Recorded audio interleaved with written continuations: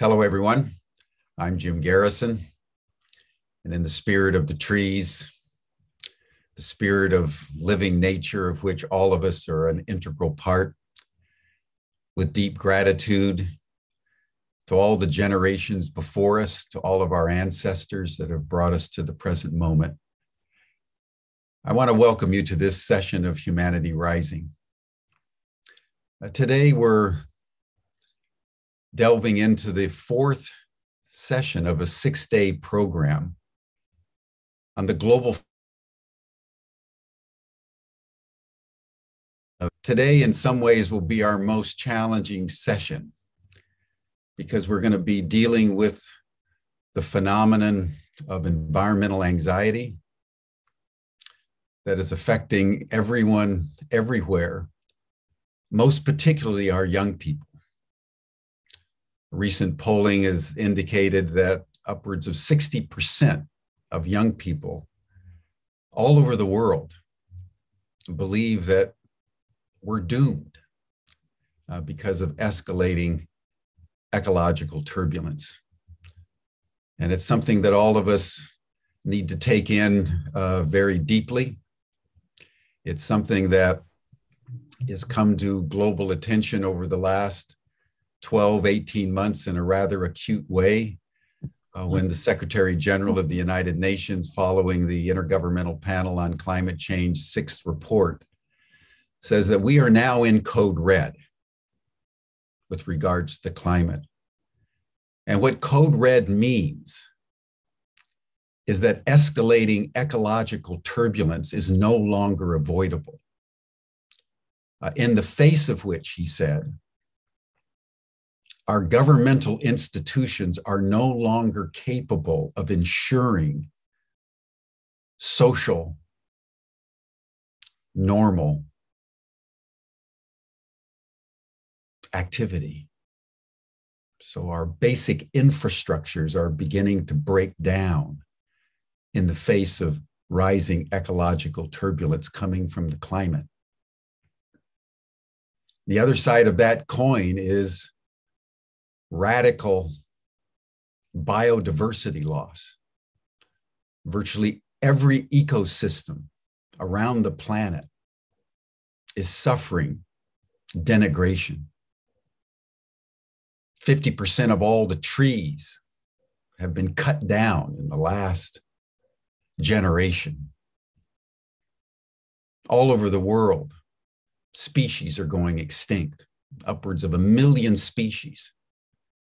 And now one of those species is us as a scientific possibility, not something hypothetical, but climate change is now real and acute. Biodiversity loss is real and acute.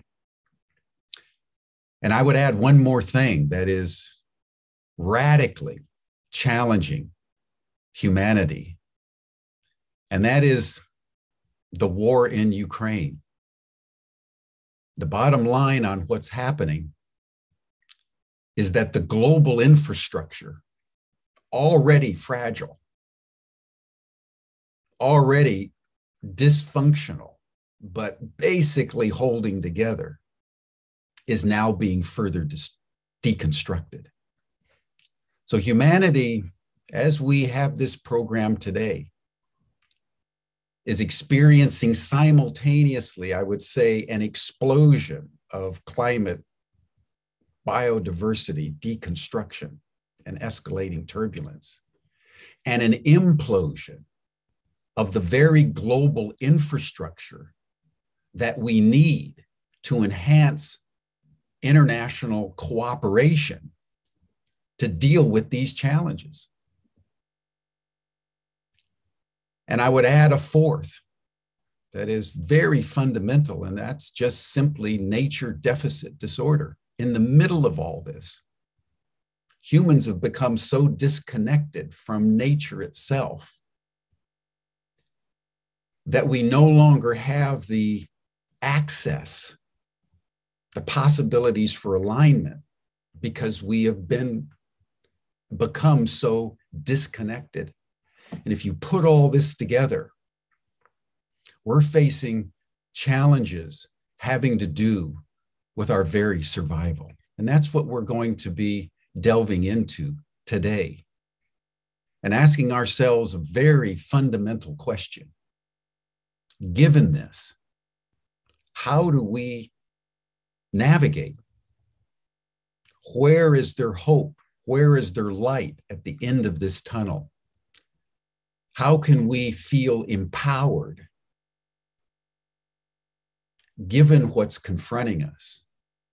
And how can we act together in such a way, not only with each other, but with the natural systems from which we've been cut off and are now spinning out of control, to bring a basic equilibrium together for humanity, because we've reestablished an equilibrium with the larger planetary ecosystem. So that's the subject that we're going to delve into. It's a deep subject. It's a challenging subject, but it's the bottom line. It's the question that humanity now needs to face collectively. Before we dive in, let us take a moment and let us pause, as we always do as we begin our Humanity Rising sessions. And let us just center ourselves in our bodies. Our bodies are nature. Our bodies belong to nature. We are children of nature. And for the next minute or so, let us breathe together. And let us center ourselves in our hearts. And let us love together. Let us feel each other at this moment while we breathe and while we commune through the beating of our hearts.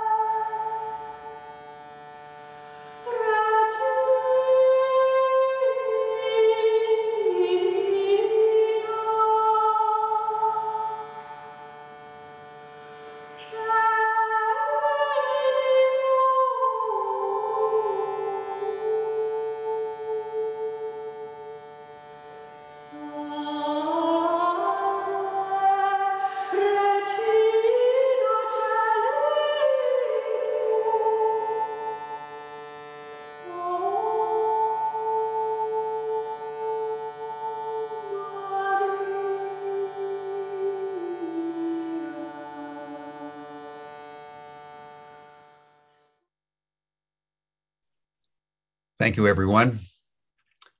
We'd like to commence our program by showing all of you the trailer of the film Connecting the Dots. This 6-day program is being developed in partnership between Humanity Rising and the film Connecting the Dots, the director of which has been Nomi Weiss, and executive producer Tom Eddington, who will be introduced and speak during the program.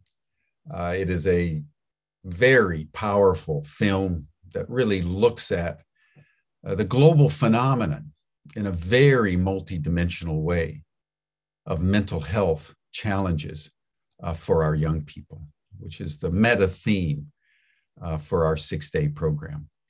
So Georg, if you'll play the trailer.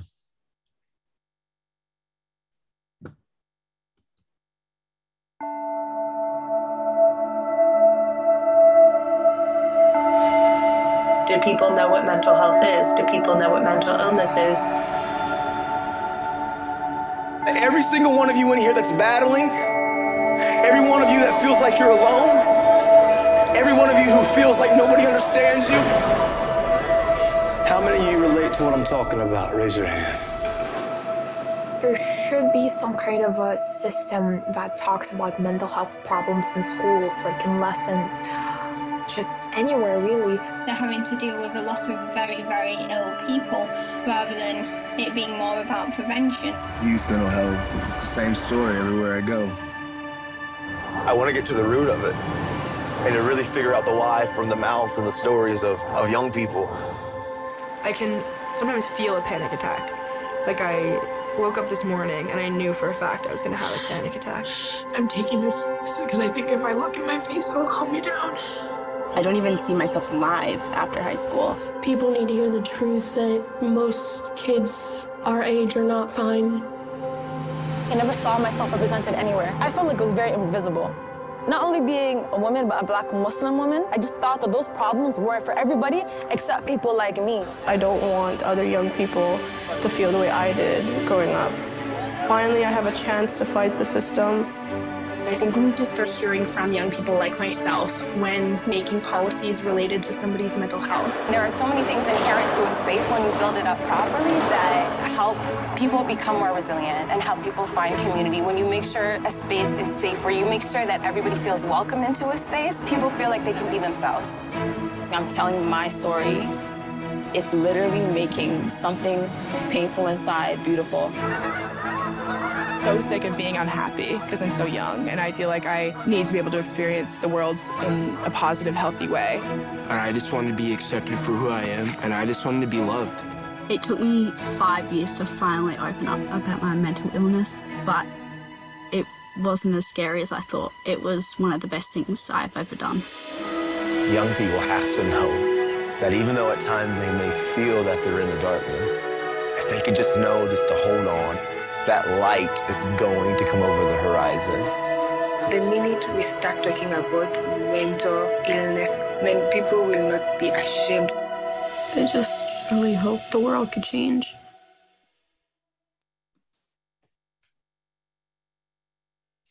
Thank you. Powerful film. Humanity Rising is going to be doing a special screening this Saturday. We'll tell you a little bit more about it, but encourage all of you, wherever you are, to go on to the website, connectingthedotsfilm.com, and link up and do some community viewing of a very important documentary that opens up one of the fundamental issues confronting the human race right now, and that is that our young people are deeply troubled and are seeking to cope with unprecedented challenges. And they need our awareness and they need our support. So thank you all. We want to now commence our actual program. I want to introduce here Christy Allen, who's been one of our moderators for the week. She's a very dynamic young woman from Canada. She works as a knowledge equity specialist in the organization FRAME that is dedicated to youth empowerment. She has a master's degree from Simon Fraser University in public health. So Christy, thank you so much for your commitment to these issues. And I turn now the program over to you. Welcome. Thank you so much, Jim, for that wonderful introduction and that grounding practice to get us all started together. And welcome back to the Global Youth Mental Health Summit, everyone. We're so pleased to join you today for another exciting discussion. So let's recap a bit on what we've discussed already this week.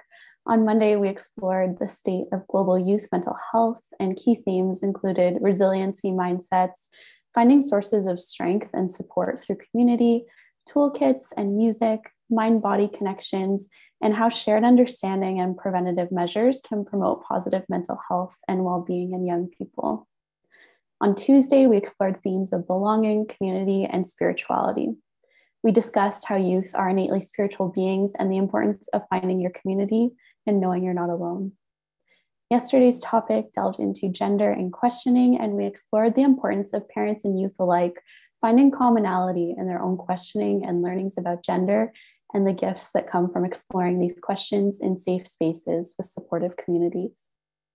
To end our week, we'll be talking about parenting and youth mental health on Friday, and we'll be joined by all of this week's youth film participants.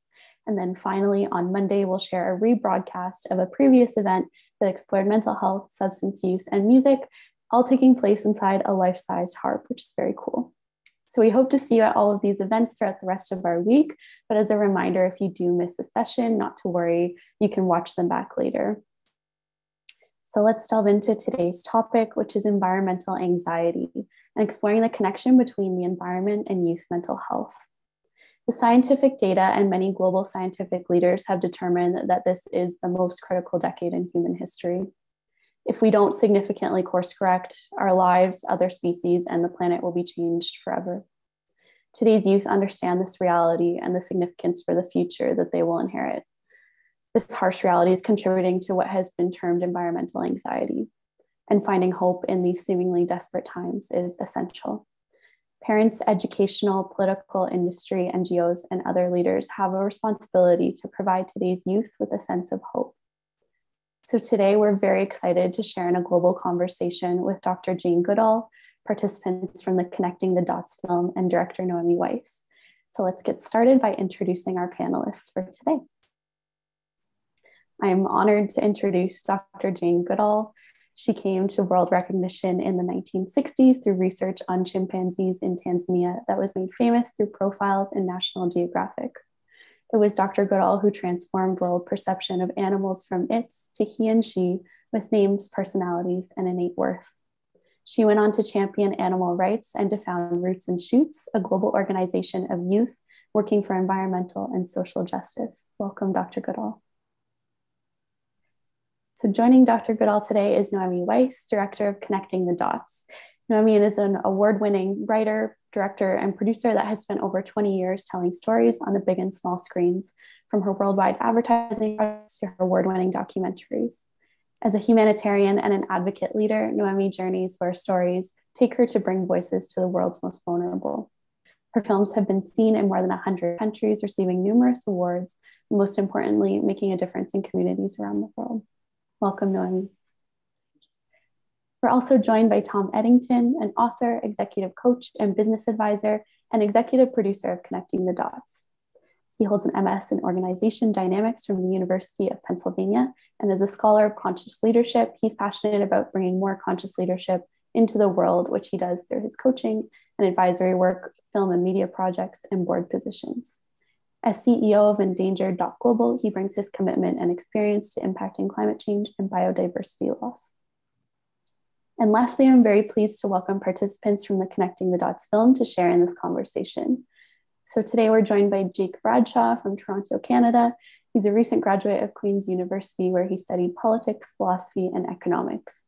And ever since his own struggle with depression and anxiety, he's been passionate about mental health advocacy. Jake is a co-founder of the Social Reset, an organization that's working to address mental health crisis by empowering young Canadians to spend less time in technology and more time connecting with the offline world. Welcome, Jake. And lastly, it's my pleasure to introduce Shannon Ackerman. She's a recent graduate of Eastern Kentucky University, where she majored in psychology, and she's currently pursuing her PhD in neuroscience at Kent State University. Shannon participated in the Connecting the Dots film during her freshman and sophomore year of college, which greatly contributed to her road to recovery from mental health challenges. So thank you all so much for joining us today for this important conversation. And I'm very pleased to now turn it over to Dr. Goodall to share her expertise on today's topic. Well, thank you. And thank you for inviting me to this important and fascinating event. It's a pity we can't all be together, but I guess we've all got used to a virtual world. Anyway, as Jim said so eloquently, we are going through very grim times, not only environmentally, but socially and politically too. And this war with Ukraine causing so much human suffering. And you know, I've been on this planet long enough. I lived through World War II. And at the end of World War II, we said, never again. And we've seen the same sort of warfare and cruelty happen again and again. But this is about being positive. The reason that we're suffering from climate change, loss of biodiversity, and actually this pandemic that has ruined so many lives, world economies, and so on, it's all our fault. It's because of our deep disrespect of the natural world and animals. And as we cut down the forest and we destroy the habitats of different creatures. And let's not forget all the animals in factory farms where they're crowded together. This is all giving opportunity for a pathogen like a virus to jump from an animal to a person. If it bonds with a cell in that animal's body, that human's body, it may create a new zoonotic disease. 75% of all new human diseases in the last 75 years have been zoonotic. And now we have this new epidemic of depression, particularly among young people. But you know, way back in the late 1980s, when I was traveling around the world, the young people were already beginning to lose hope. And as I traveled around and talked to them, some were just very angry. Some were distressed, depressed. Most were just apathetic. They didn't seem to care what happened. And so I began asking them, why do you feel this way? And they all said more or less the same, because you have compromised our future and there's nothing we can do about it. Well, of course we've compromised your future, all of you young people who are listening. In fact, we've been stealing your future ever since probably the agricultural revolution, certainly since the Industrial Revolution. But when the young people said there was nothing they could do about it, there I didn't agree.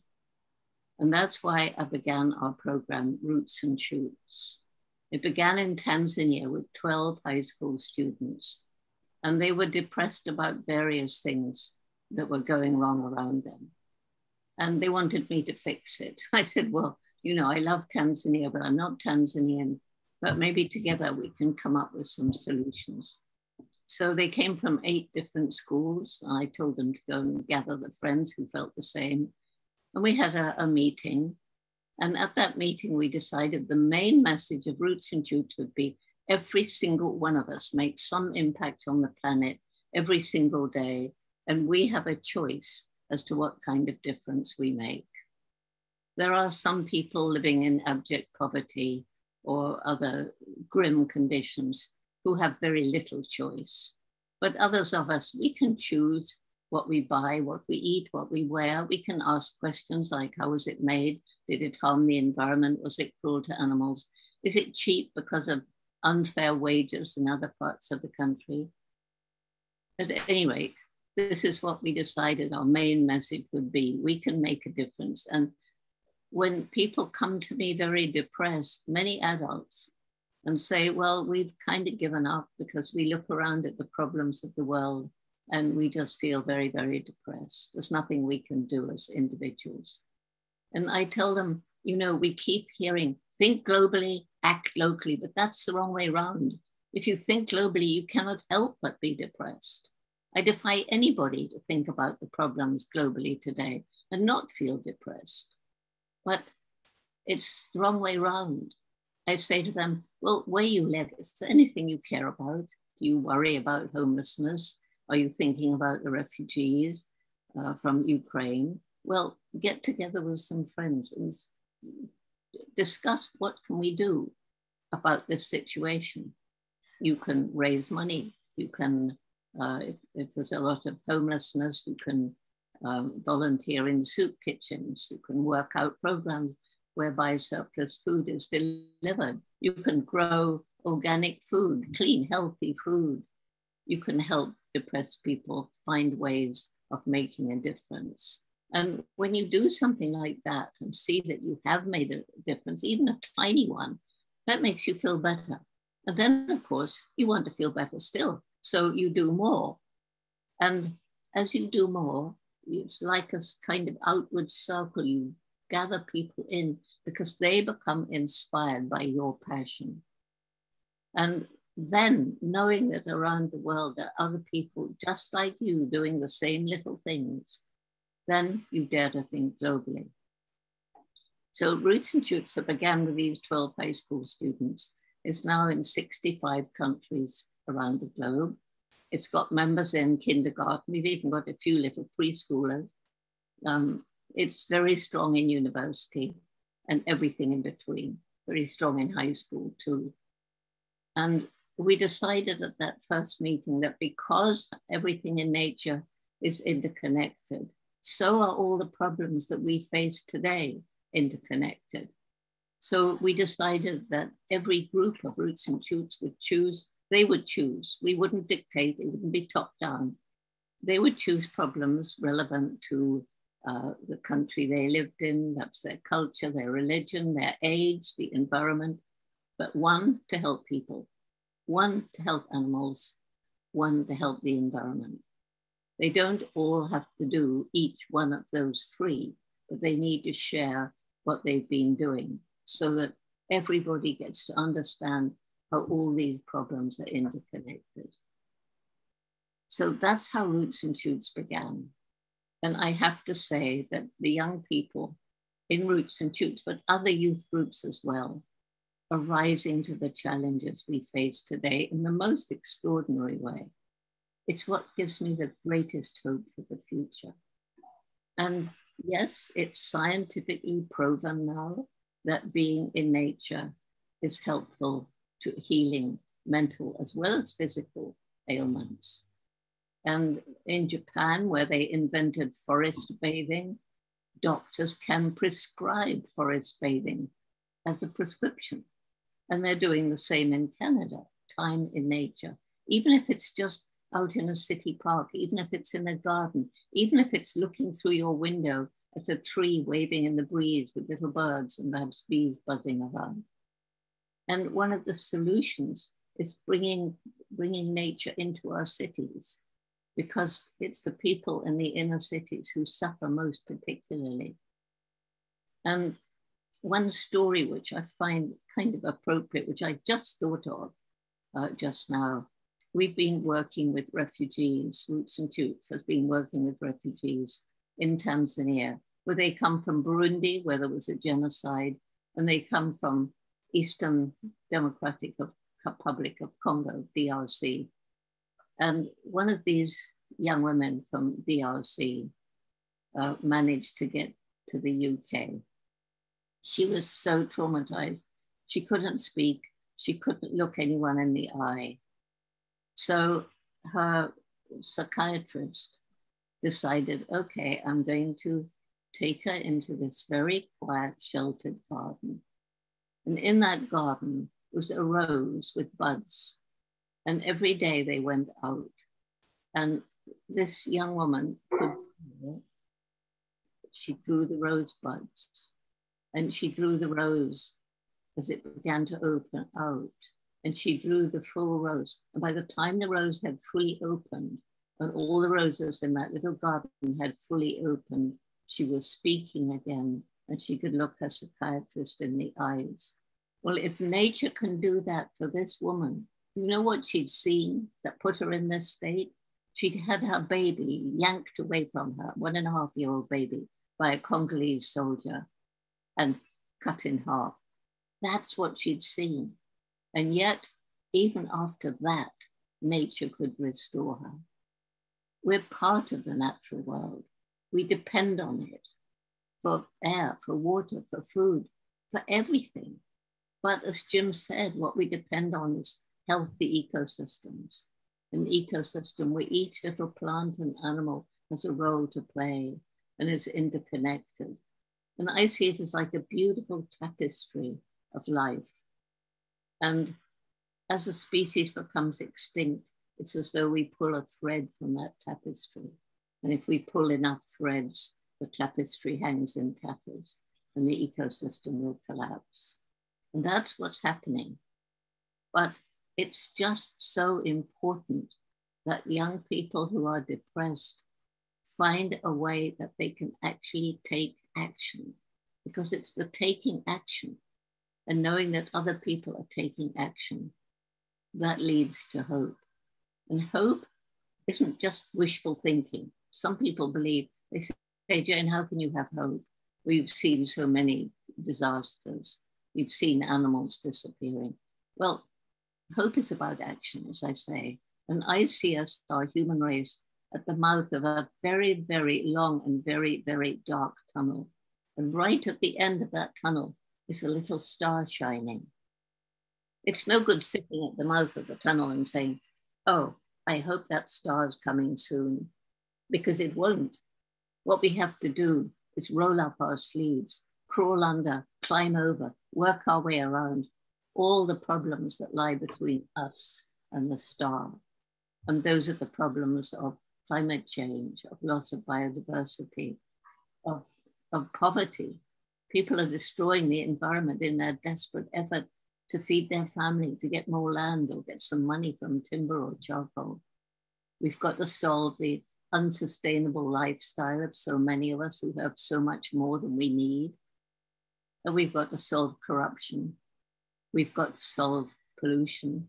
All of these things seem impossible, but you have to take a little piece at a time. If you think I can't solve all these problems, you're right, you can't. But as we go through that tunnel, we meet other people, we reach out to them. And there are people on this planet tackling every single one of the problems, these obstacles that lie between us and hope or the star. And they're all interconnected, and we've just got to get together and cooperate to realize we've got to think of all these problems as one big whole. And that whole can only be solved if we cooperate and work together. So that's the message I have for you. I concocted it after hearing what was said before. It's different to what I planned, but maybe it fits better into what we're going to be talking about. Thank you. Thank you so much, Dr. Goodall. There's so much wisdom in what you shared, and I think I'd like to turn it over to the rest of our participants. Noemi, please go ahead. Yes, well, thank you so much, Dr. Goodall. I'm really moved by your words, and I sympathize with a lot of what you're saying. If I can relate it to my work and the film, I'm proud to say that Connecting the Dots for me is the first film that we have done digitally completely, no paper. And to have been able to do a production without any paper has been a challenge, but I don't have any more printers at home. Nobody had used any paper, and we managed to sign all documents and to travel around the world to tell these people's stories without paper. So it was a big contribution and consciousness, but more so when you talk about the importance of being in nature, a big challenge for me when thinking about the narrative of the film, dealing with youth mental health and so many people sharing so many difficult stories, my decision was to film outside, outdoors, and bring nature to the story. 95% or maybe more of the film has been shot in the outdoors, not to the liking of my sound person who was complaining all the time. But my intentions were to bring the beautiful world that we have around us and inspire that in spite of it all, young people who are glued to the computer, who have been in isolation for so long, who, due to the depression that they've been having, they did not move out of bed, and encourage them at least to, when watching the film, being inspired to go out and see the world and experience. We have a beautiful world around us. So we are, with our film, trying to bring this inspiration. And that's why this talk is so important. And hearing you, I can see how we can connect all the dots of the message. And it's just so wonderful to hopefully bring that hope that we definitely bring in the film, that big call to action, and have everyone participate in the way that they can, one at a time. But I think that uniting everybody's hearts and minds will be able to make a difference. And that's the goal here. So that's my part right now. Thank you so much.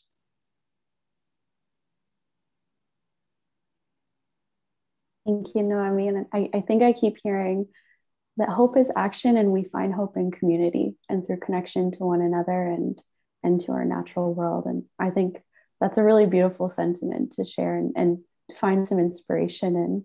And I'm curious, Shannon or Jake, if you have anything you'd like to share about finding hope through your experience with the film and your connection to the environment as well.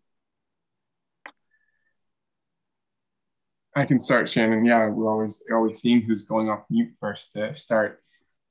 I really resonated with what you said, Dr. Goodall. I think that hope is so important.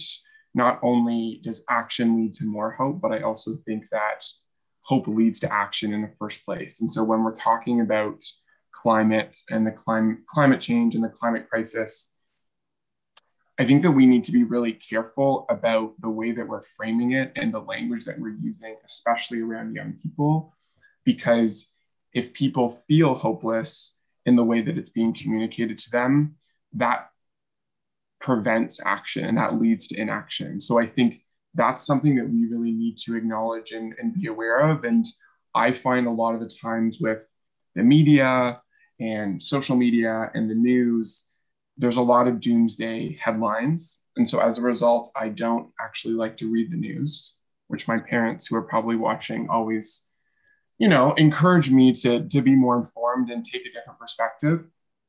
But I think that we need to be more thoughtful about how we're communicating these messages around climate change and the climate crisis, because if we can communicate it from a lens of hope and what you can do as an individual to make a change, that, as you were saying, will lead to action.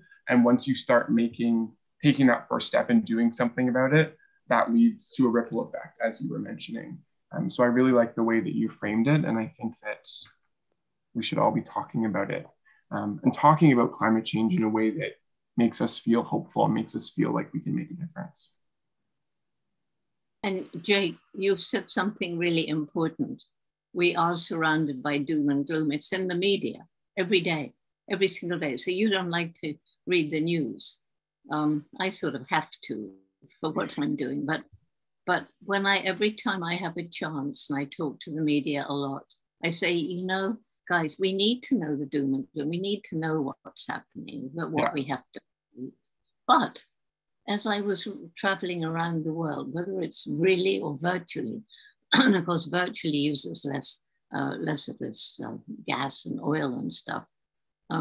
There's so many incredible projects and amazing people. Please give equal space and time to those, because when people read the good news, people are saying, gosh, he did that, she did that. I can do that. I can try to do that. They saved that animal from extinction. And I'd just given up and thought, well, this animal's going extinct. But no, I think maybe I can do what they did. So that's my message to the media, almost every opportunity I get. So I'm glad you brought that up. Well, I'm glad that you're sharing that with them. That might make me more inclined to read the news if that happens. And share the good news. Absolutely. If you don't mind.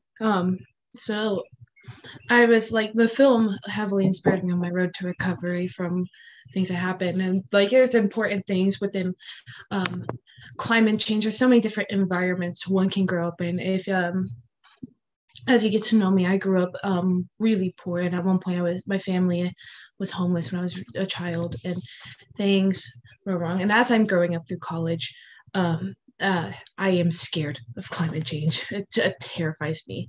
And I remember in April, on Earth Day, someone did self-immolation it's a Buddhist practice. And basically they set themselves on fire in front of the Supreme Court. And basically what this is that it's the monks, it's a Buddhist practice in which the monk embodies it's the most powerful way they can do, whereas they hope to awaken other people by letting them know that they are also in a burning house, by showing everyone that climate change is real. This person was from Colorado, and they did pass away from their injuries. And it was to let people know that they were in a burning house. that the world itself is a burning house, and we humans are the cause of this burning house. And it's an interesting thing, because I remember, Jake, listening to you say, I don't want to read the bad news. And it was like, I wonder, done by people who were booted. Thank you. I appreciate that.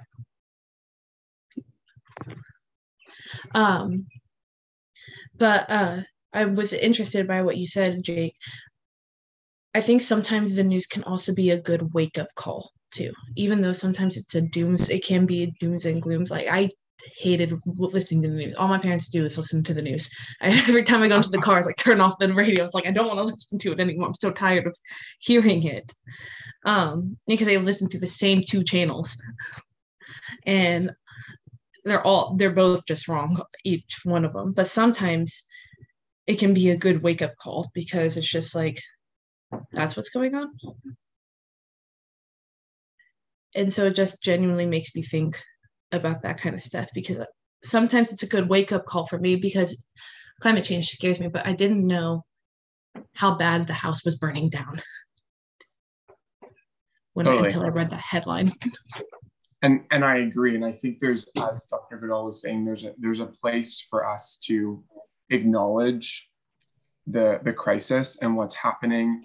And we all have to sit with that fear and that anxiety and that uncomfort, because it is scary. And I think even Jim's introduction at the beginning, I was sitting here watching, and I was starting to feel a little bit panicky and anxious. And I think it's really important to sit with that, and it's important to acknowledge. However, it's also important to take that fear and that anxiety, as you were saying, and turn it into something and mobilize people. Because I think the alternative, if you're feeling really anxious and you're feeling hopeless, is to crawl into bed and remove yourself from the world. And right now, we need every single person believing that their actions can make a difference. So I think there's a place for both. And I think we also have to be good to ourselves, because sitting in that doom and that fear and anxiety all the time is not good for our mental health. So I think there's a place for both, as you were saying. And there also comes to this point of, how can we navigate this for young people without making them feel hopeless too, though? Because that's also a good thing. Like, we have to have this big thing, because as adults, like, we can't always have to keep hearing bad things to have a wake-up call. Like, we cannot keep doing this. Like with the environments that children have to keep growing up in, and having to grow up almost so fast to have a change.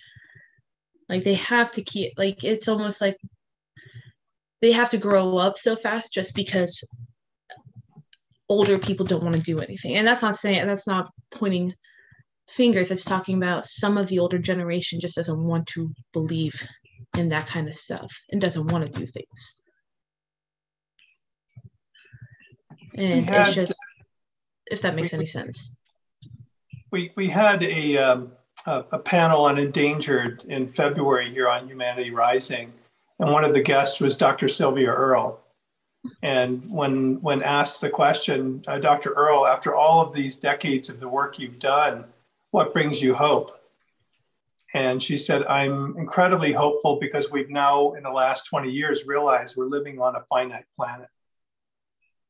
And when you understand that it's not unlimited resources, that there is a finite number of resources, it changes your consciousness, it changes the way you see the world. And so she shared that's what brings her hope. And we had American author Charles Eisenstein on one day, and Charles said he's not worried about the climate and the climate change. What he's more afraid of is that we're going to use technology, and people are going to be living in concrete buildings, separate from nature, watching a virtual reality of nature, eating food that's grown in a factory, and will be disconnected. And that dystopian future makes him much more afraid. That horrifies me.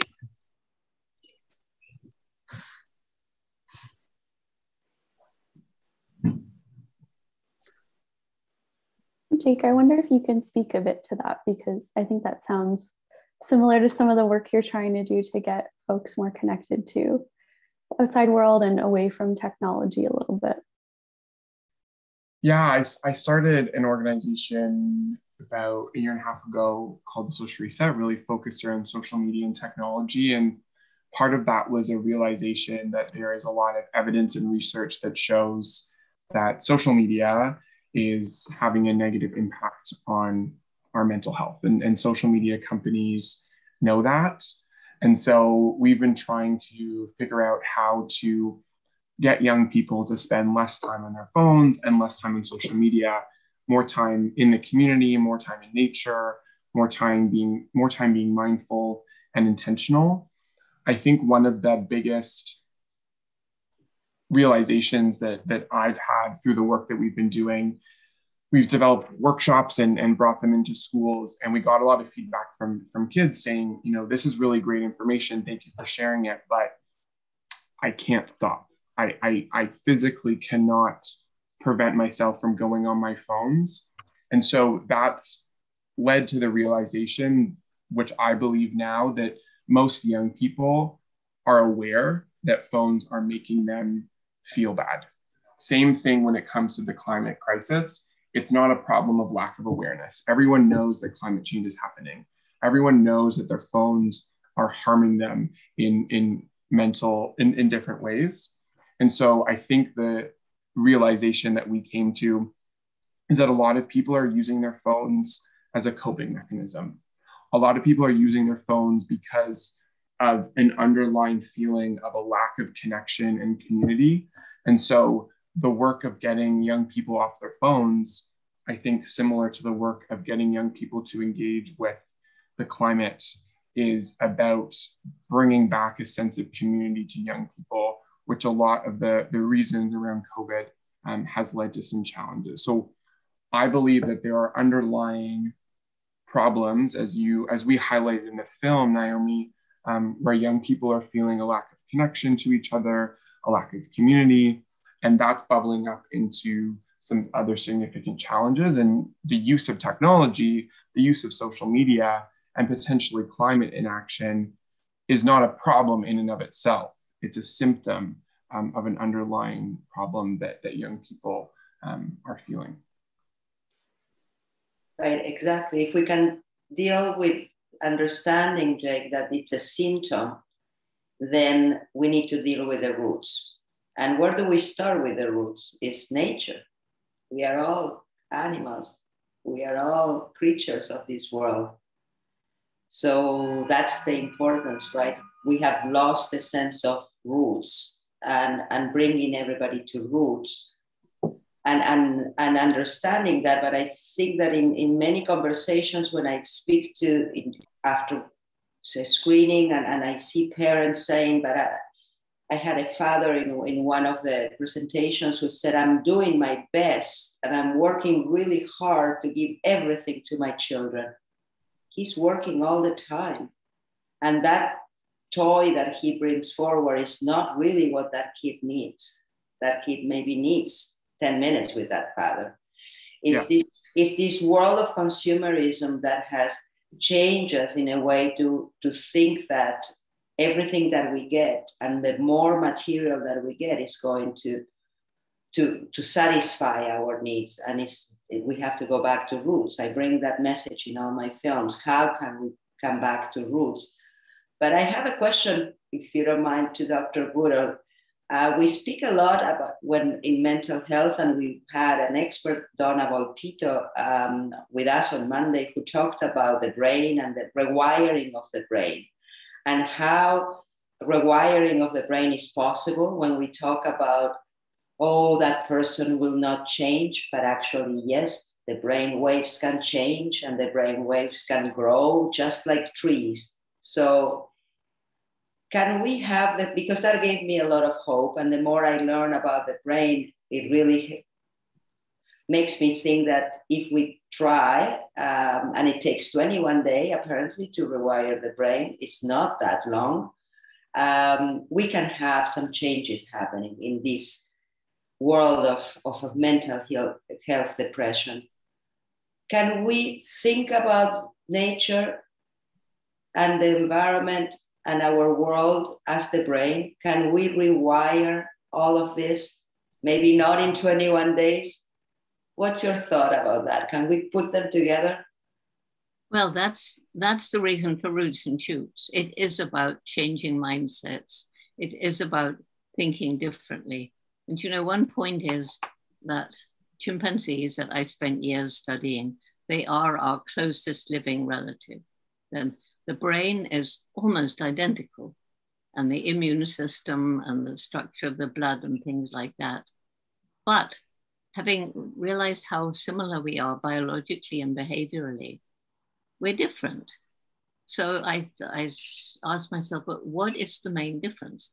The main difference is the explosive development of the intellect. Note, I say intellect, not intelligence.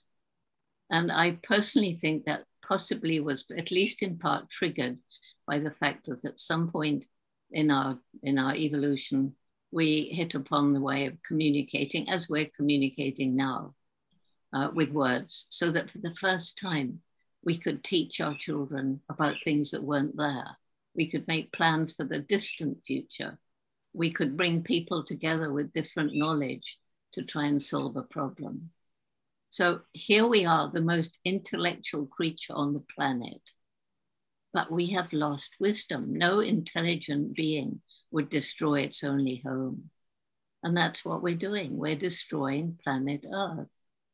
And somebody said this, but I truly think only that, that there's been a disconnect between this clever brain and our heart.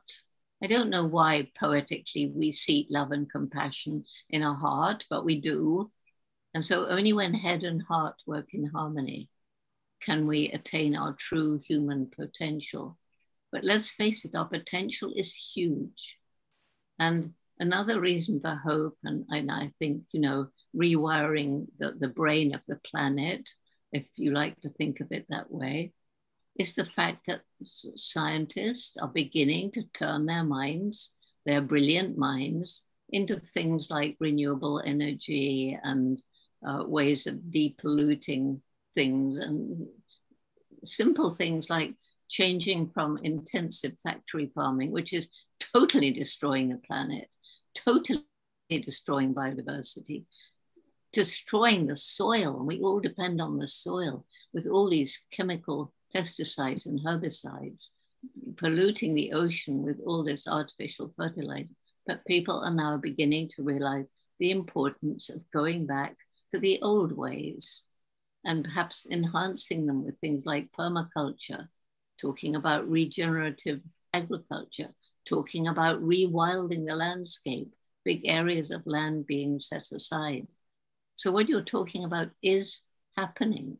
And perhaps one of the most important things is that big corporations are beginning to change. And I was talking to the CEO of a big international company in Singapore.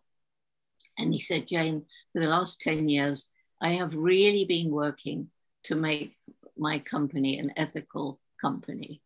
And he said, that means the salaries of the people in the countries where we source our products must be fair.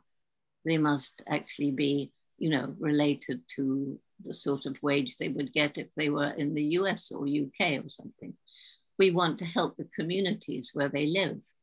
We want to ensure good wages and living conditions along the supply chain. We want to have ethical practices, saving electricity, turning off lights, all that kind of thing in our home offices. And we want to treat our customers fairly. We don't want to cheat them by charging too high prices. And he said there were 3 reasons why this took place in my mind. He said, firstly, I saw the writing on the wall. I saw that we were using up nature's finite natural resources faster than in some places than nature could replenish them, which would be the end of it all. Secondly, consumer pressure. People who are more aware and providing they're not living in poverty, which of course we must alleviate, can make choices as to what you buy. Did it harm the environment, etc.? And they don't want to buy things that are made unethically. But he said, what did it for me was my little girl coming home from school one day. She was 8 years old. And she said, Daddy, they're telling me that what you're doing is hurting the planet. That's not true, is it, Daddy? Because it's my planet. So it's, you know, young people are beginning to push their parents. I meet so many parents who say, well, of course I recycle. Of course I turn lights off. Of course I do. My kids make me. And I had the most wonderful letter the other day from a mother in China. And I met her little girl when the little girl was 10. She didn't speak a word of English. Back 2 years later, she was speaking good English. And the mother said, she's learned to speak English because of you. She wanted to talk to you. And she got roots and shoots. The mother helped to get roots and shoots going in the school. And she said, I used to be just a housewife. I went into a shop and I just bought what I wanted. I never thought. But now, she said, I think about everything I buy. And she's actually written a whole book of recommendations for roots and shoots that's gone into the school district in Chennai. So children are making this big impact. And if we put all the different stories of what's happening together, it shows that we are doing exactly what you're talking about. It is reshaping the way the world is working. But too often these things are all in isolation. We don't see the cumulative effect of the good things that are happening. And so, yes, doom and gloom. If we carry on with business as usual, if the Trumps and the Bolsonaros and the Putins get their way, we are doomed. But that's what the young people are fighting against. That's what the young people growing up into the future leaders of the world who think differently. And then we'll see change. Do we have time? Not unless more people take action. Because action, you know, without hope, you don't take action. You just become apathetic. There's no point. I mean, you know, if what you're doing isn't going to make a difference, why bother? Let's eat, drink, and be merry, for tomorrow we die. No, we need hope. And hope leads to action, and action leads to hope. And they kind of go this way and that way. But you've got to have hope to start the action, or you've got to be pushed into starting the action. And you know, right through the pandemic, I don't think we had one single roots and shoots of our hundreds of thousands around the world who got deeply depressed, clinically depressed, because they were still working, they were still doing projects, sometimes at home, and they were still taking action, even though they couldn't be at school. Which is very important, to take action and to inspire the youth. The statistics are showing that the young generation right now is the loneliest generation and the more depressed generation of any other in history. That the statistics of anxiety and depression are at a high that have never been before. That the young people that are taking their own lives, suicide has been at an all-time high. So hope, of course, is very important. And we need those young people to take action into doing something that brings them hope. And I think that the problem is that they are the hopeless generation. There's a title for them right now. Doctors and professionals in the mental health world are talking about the hopeless generation. And when you talk to young people, this is what they say. Everything is so dark. That's why in the film, in my little way of bringing at least a message of hope, I'm trying to bring that in every narrative and showing that we are all there to support them.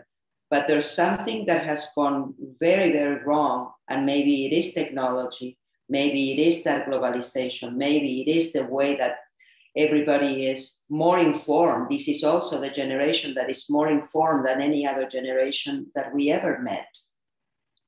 So that sometimes we say that ignorance is bliss.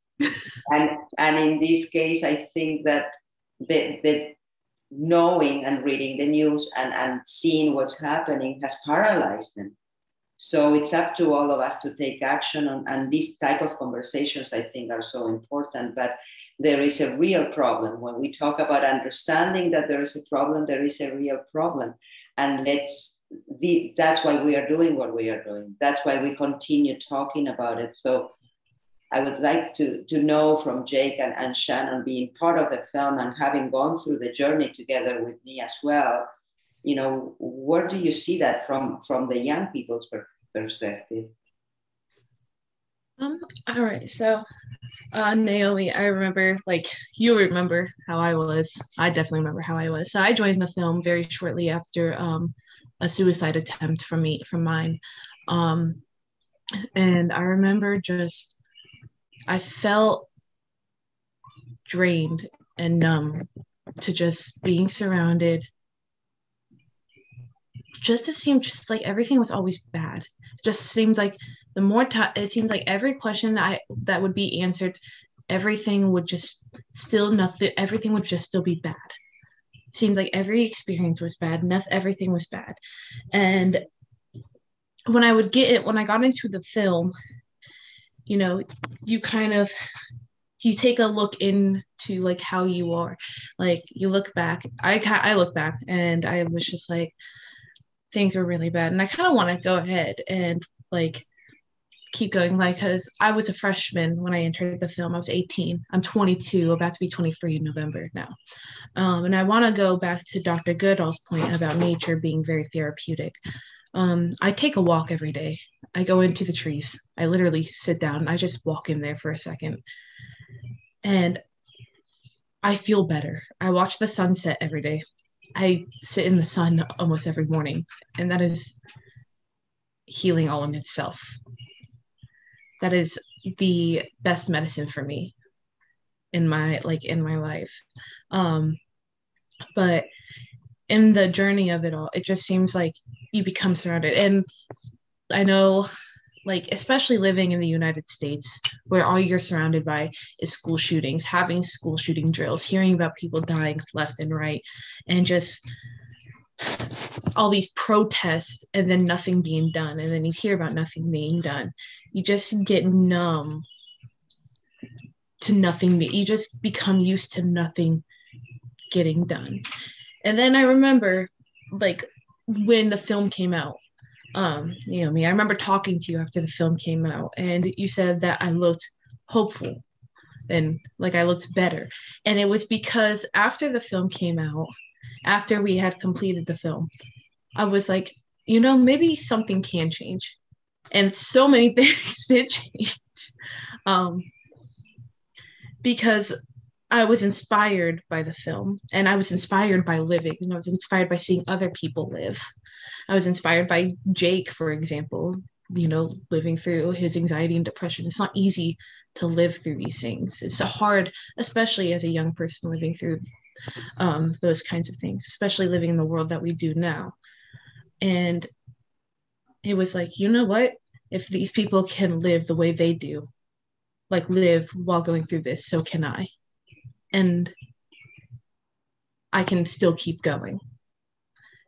And I was able to find peace with that and be inspired by that. That's powerful, Shannon, and thank you for sharing. Yeah, it's an interesting question, Naomi, because I think that there is a huge problem when we talk about mental health. It's really hard to know, however, whether the incidence of mental illness has increased or not, because one thing that I've noticed, even in the last 5 years, is there's been a huge reduction when it comes to stigma around mental health. And so as a result, we have a lot more people who are comfortable speaking up about mental health and sharing their experiences. And I think part of the increase that we're seeing in reported mental health challenges is a result of that stigma reduction. There may also be an element around an increase in incidence, but I think in some ways that's a positive, because we have people who are comfortable sharing their experience. And I took a semester off of university in 2017. So I was in my second year of university. I took a semester off, and up at that point, I had not told any of my friends. I think only my parents knew that I was struggling. And I saw a huge shift, even within my community, over the past 5 years from 2017 to now, in terms of people talking about mental health. It was not something that we talked about at the dinner table. It was not something I talked about with my friends. It was not something I talked about in the workplace. And now, I'm also working in the mental health field, so that's probably part of it. But now mental health is a constant conversation that I have with friends, family, loved ones on a daily basis. And so I think that I've just experienced a huge shift as a result of stigma reduction. And that's something that I feel really hopeful about and that I'm excited about. I think there's still a lot of work that we need to do from the perspective of improving access to high quality mental health supports and services. But I see a lot of hope there. And one of the things my psychiatrist said to me, which really, really stuck with me, was that the most important thing when it comes to your mental health recovery journey is feeling hopeful. So it doesn't actually matter whether you're taking antidepressants or you're doing talk therapy or you're doing mindfulness or you're doing nature-based therapy. What is important is that you feel a sense of hope.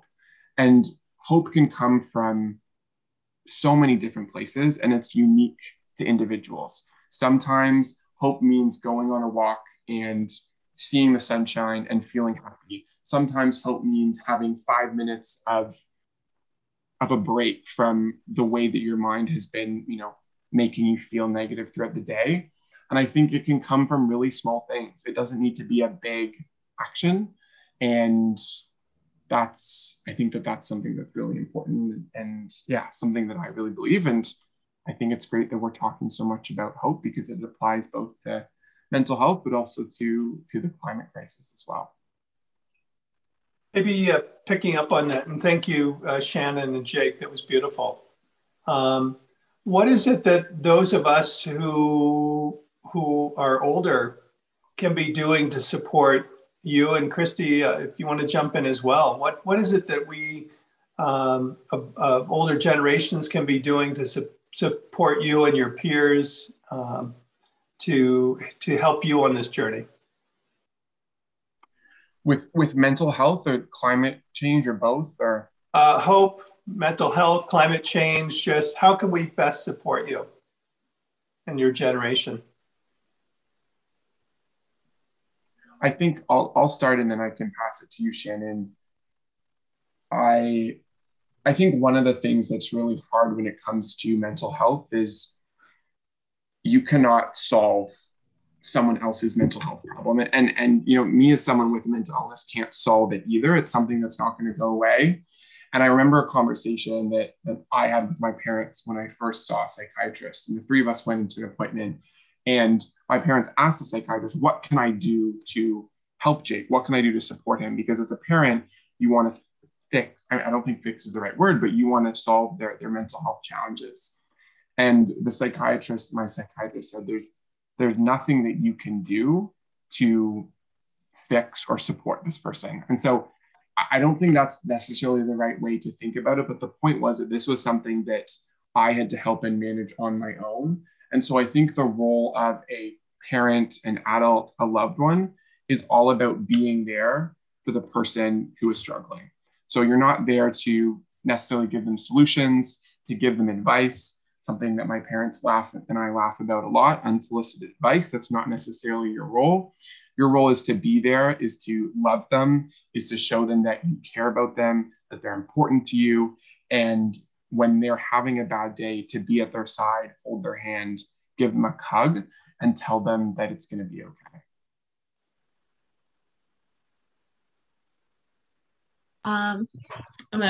Is that all right if I get the baton now, Jake? Totally. Awesome. Conversations like these are fantastic. Keeping up these conversations. sometimes people ask, what can we do to support the other generation? Naomi's film was probably the best way to start it. And then things like these are also the best way to start it, is to keep having conversations to stop stigmatizing mental illness. Now, anxiety and depression are slowly becoming destigmatized, but we still have tons of mental health disorders that are still stigmatized: schizophrenia, borderline personality disorder, and it all ranges. And like Jake said, unsolicited advice is not there. And yes, Jane M. and Jake said it too. Listening to each other is just the very beginning. And sometimes the best person to talk to from the standpoint of somebody who has struggled with mental health is a stranger. Naomi had the benches in the film. And I remember I was watching the film with my parents, and they were like, "That is such a good idea. Why don't we have that here in the US?" Like that was such a good idea, just to like sit there and talk to somebody and say what you're going through, because sometimes you don't want to talk to your parents. Sometimes you don't want to talk to your friends. Sometimes, because these are people who've known you your entire life, you feel like you could feel their judgment, but a stranger doesn't know you. Sometimes that's why people that's why you like talking to your therapist. They don't have any background information on you.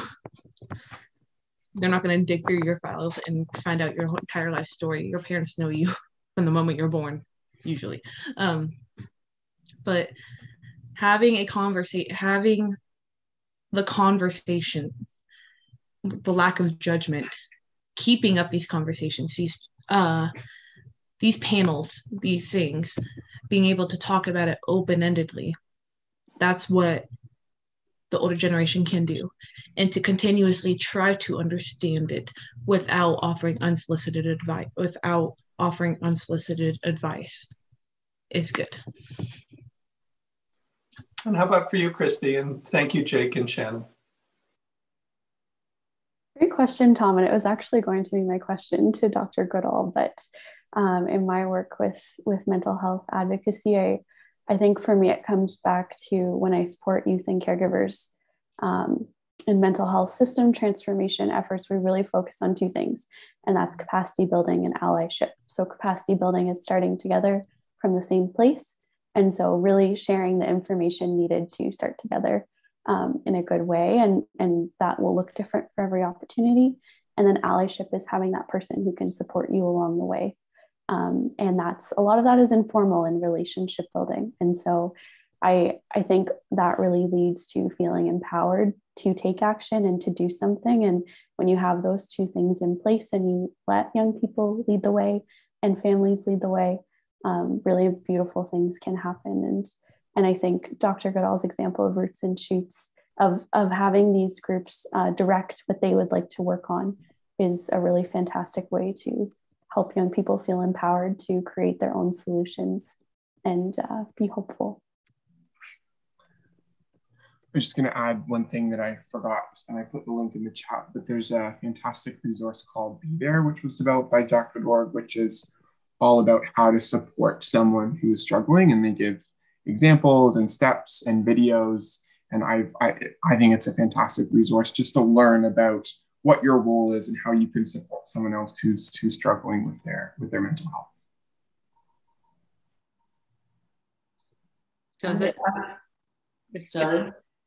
Sorry. Go ahead, Dr. Goodall. The comment that I would make is I've been 2.5 years here where I'm talking to you from, which happens to be the house I grew up in. But I'm living here. It's owned by me and my sister. And she's living here with my sister's daughter and 2 more or less grown sons. And the 18-year-old went through deep, deep depression. I mean, he wouldn't leave his room except creep down to some food, and he just played loud music. And everybody was very worried. They did go to a psychiatrist and get some advice because he wanted it. And the psychiatrist said the time will come if you're just being there like you talked about. And then one day he'll come out with it all. And he did. He cried a lot. And he came out with it and finally told his parents, his mother rather, because his father had died. Well, when I talk about these young people in Roots and Shoots, you know, I was traveling all over the world and giving lectures and meeting many, many young people. And I think that it's absolutely true that talking to a stranger is so much easier. I've been on planes with people where an adult will just pour out all his troubles to me because he knows he's never going to see me again. It's the same with young people. They talk to me about their problems. I've had many talk to me about their depression and those kind of problems. And very often we keep up a correspondence afterwards. We're not seeing each other, but they're writing to me. And then, you know, because I encourage them to take part in Roots and Shoots. Of course I do. It's my main goal for the rest of my life to work with young people and give them hope for the future. And so I don't think there's been one single case where I've met a really, really clinically depressed person who's spoken to me, who hasn't come out of it through action, through hope, and through talking to a stranger, feeling, well, they can tell me anything because I'm sympathetic. I don't know them. I don't know their history. And probably I'll never see them again. That's so true, Dr. Goodall, because I experienced that in my films. And Shannon and Jake know that I've talked to more than 300 kids to make this film. And on a regular basis, because we had the visual diaries that I had created. And it was hard at times to be listening to all of these stories, of course, because some of them were very tough. And Shannon was going particularly through very dark moments as well. But I think was the fact that someone was listening. And if I may, right, Jake and Shannon, is having someone that listens, it doesn't matter who. So that's important. And I think these conversations are so important. And we bring the environment today, which I think it's one of the things that I have heard talking to so many young people that afflicts them the most. And they cannot verbalize.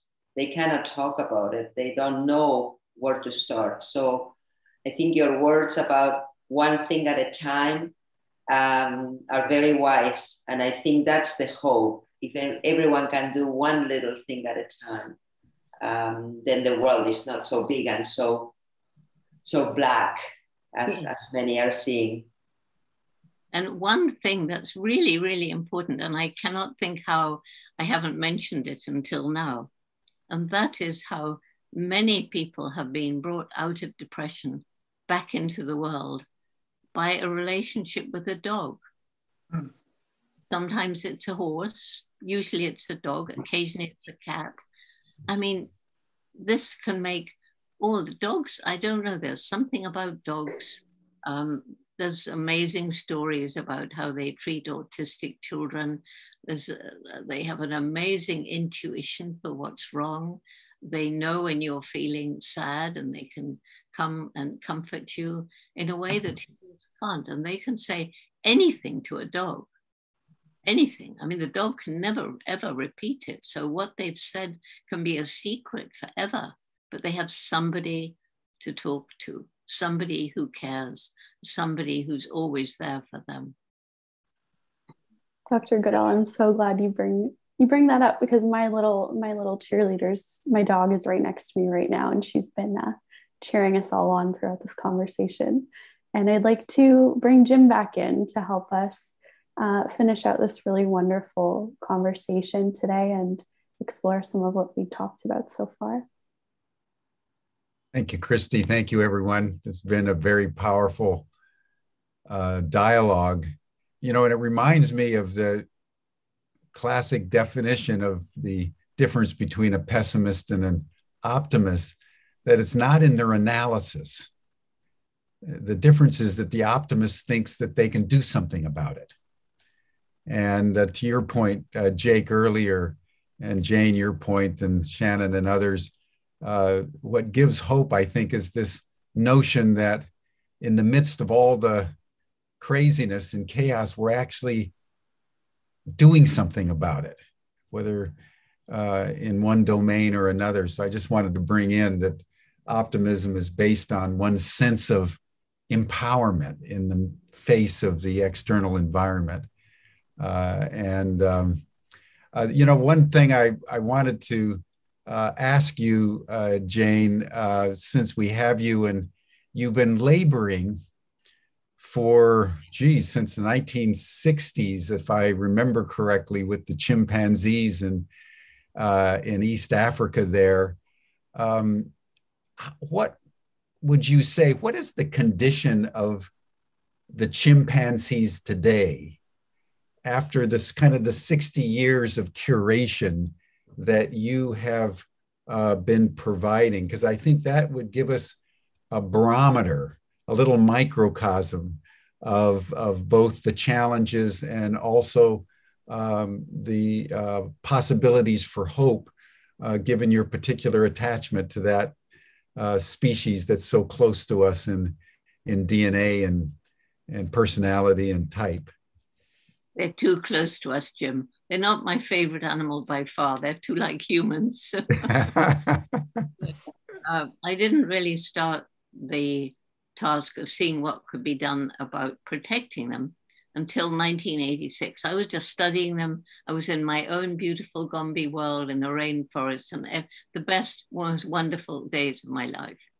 And then at a conference, actually in Chicago, we brought the people studying chimps in different parts of Africa together for the first time. When I began, it was just me. By then, there were 7 other field studies. That's when I learned that forests were disappearing, that chimp numbers were dropping. I left the conference as an activist. I went as a scientist. And so what's happened during those years? There has been a lot more killing. Chimpanzee numbers have continued to drop. But now, because we've got much more awareness in all the villages, because we have this program of alleviating poverty, Tukari, which is very holistic. It includes things like scholarships to keep girls in school so they have a chance of secondary education. It's microcredit opportunities so people can start their own small businesses. It's restoring fertility to overused land. But it was when I flew over Gombe, have I said this? I'm not sure, in the late 1980s, and saw that what had once been part of a forest stretching across Africa was now a little island surrounded by bare hills. And realizing that unless we alleviated poverty and helped people understand that, you know, there was other way of living without destroying the forest, working with them, not dictating, same as with roots and shoots, letting them make decisions, giving them the technology to monitor the health of their village forest reserves. So they have chosen to set land aside to protect chimpanzees. And they have chosen to put land aside to link up scattered communities. That protects 6 other African countries. So there are areas which would have gone, but for us, chimpanzees, small communities struggling in really, really tough environments in Mali, for example, where it's hot and dry, and fascinating to see how the chimps react to that. But if we hadn't been working there, those chimps would have gone because the Dinka people were hunting them. Now the Dinka people are protecting them. And the same in Senegal. So, okay, we've saved some chimps, probably quite a lot, but fighting the international wild animal trafficking, we're fighting it, we're working with it, but you know, it could be depressing. So you have to concentrate on what we have done. The chimps who are still alive, the people who understand that, you know, it's not good for their own future if they go on destroying and killing. So I can't really answer your question except to say it's given a lot of people hope. A lot of people now have much better lives. That gives me hope that if we spread this program, more people will have hope, more people will have better lives. And so in Africa, we're making a difference. That's all I can say. Well, the fact that you're still making a difference in the ways that you are is an inspiration to people worldwide. You know, I was watching David Attenborough's latest film the other day, age 93, I think he is now, and still out there with all his heart, you know, speaking and doing his documentaries. You know, I thought, and I said to Claire, actually, you know, we ought to start a global campaign to have a joint Nobel Peace Prize for David Attenborough and Jane Goodall. It's just a way to honor both of you for not only a lifetime of work, but a lifetime of illumination through your commitment and through your work that has inspired people literally all over the world. And, you know, many of us work hard and we have impacts, but I think, Jane, you know, it's such an honor to have you here because, you know, you're one of these people of our generation who has stood tall and wide your whole adult life in a way that has had a global impact. So as we bring this session to a close, I want to just honor that and honor you that these young people, as you've heard, you know, have respected and loved you from afar, and it's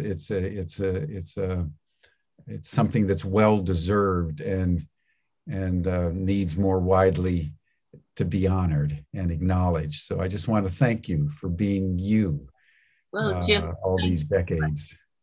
Thank you for saying all that. But, you know, I owe so much to my mother who supported my dream when everybody else laughed at me when I was 10. And I've got the most incredible teams of people working to help because you can't do it alone. You need to gather. And there's such amazing people in my teams around the world that's another reason for hope. The people you have who you can rely on and trust and count as friends who help in the battle. Yeah. It takes a village.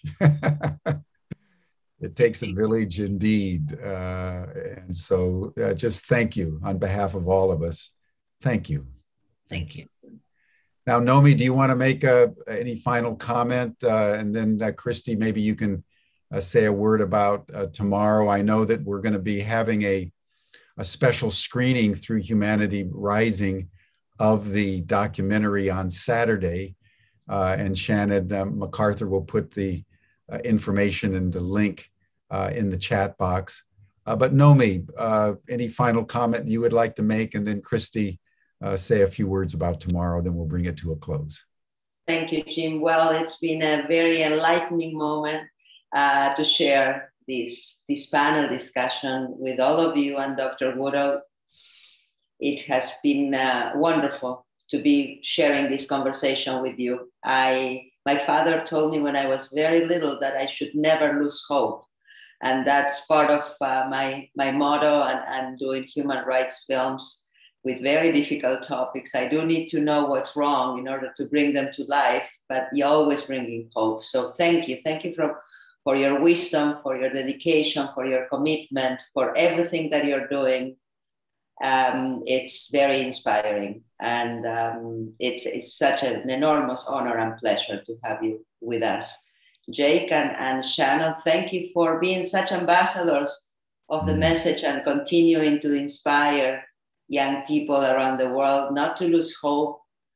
Seeing you both talk about it so eloquently today in where you are today, that's the hope. So thank you for continuing with me on this mission, committed to everybody who share their stories with us. Christy, as usual, you've been great. Thank you so much for holding us all together, and Tom and Jim, as well for offering this platform. To the audience that has joined us today, I would love to thank you for being part of this conversation. Let's follow the advice of Dr. Goodall. Each one of us, let's do one thing at a time. Today, think about what you're eating, think about what you're doing, think about where you're going and how you're spending your time. For the sake of your children, if you're adults, maybe just have a little conversation with them, just check in and see how they are doing. And if you have a chance that it's not raining outside, go out and see what's happening in the world. I invite you to join us all in what we are doing and trying to bring this conversation together. Raise your hand and be with us, and join us at connectingthedotsfilm.com and see if you can continue the conversation in your community by bringing the film and sharing and opening up the discussion. So thank you all. Thank you, Nomi. Thank you. Christy, a word about tomorrow? I have to go. Bye-bye, everyone. Bye, Jane. Bye. Love you. Yes, love you all. Bye. Bye-bye. Thank you. Thank you. Right. Thank you so much, everyone, for joining us for today's panel, and to all our participants for being so active in the chat. We see you, and we appreciate all the connections that you're making throughout this discussion. So for our final discussion of the week, we're going to explore parenting and youth mental health. Our modern society has become disconnected from the earth and each other, and the state of natural mental health has been lost as a result of the loss of good psychological, social, and environmental conditions. In the past, these healthy conditions were created by family and community, which held the core values in common, supported each other, and provided needed support. And we've forgotten how to achieve harmonious relationships and be effective parents. So reconnecting with ourselves, with each other, and with nature holds the promise of achieving a healthy environment for youth and families to thrive. So tomorrow we'll be joined by Dr. Meredith Sagan, again, Noemi Weiss and Tom Eddington, and Jim, and the folks from Humanity Rising, and we'll be accompanied by the youth film participants from all around the world who previously joined us this week, and we'll reflect on what we've collectively shared and what we need to change for a brighter future ahead. Back to you, Jim. Thank you, Christy. Thank you all. This has been a marvelous session. You know, I always just feel privileged when I'm in the presence of someone like Jane Goodall, knowing who she is and what she's stood for and how she radiates love and compassion and deep caring at a global level. You know, she's one of the most widely recognized people in the world. There's very few places where she's not recognized for who she is. And so it was an honor. So thank you, Tom. Thank you, Nomi, for bringing her into our community today. That will do it for us for now, everyone. You're all invited to the after session chat group. You'll see the link in the chat box. You're welcome to join us. We'll see you then tomorrow for the 5th of 6 sessions on the global phenomenon of youth mental illness, where we'll be focusing, as Christy said, on parenting and community as we hold our young in love and compassion. Thanks, everyone. Bye for now. Thank you all. Thank you.